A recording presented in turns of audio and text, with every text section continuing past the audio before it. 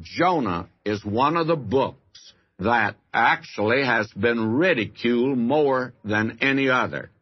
Unfortunately, many Christians thoughtlessly cast aspersions upon this important book in the canon of Scripture without realizing that they're playing into the hands of the critics and innocently becoming the dupes of the skeptics. You hear a Christian say, when they hear a tall story, they say, "My, that's a Jonah."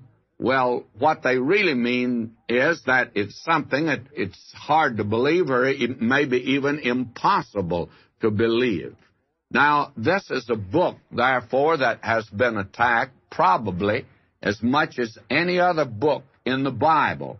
And I think we can see the tactics of the enemy here, because in warfare, the tactics of the enemy are always to feel out the weak spots in the line of the opposition and to center his attack at that vantage point.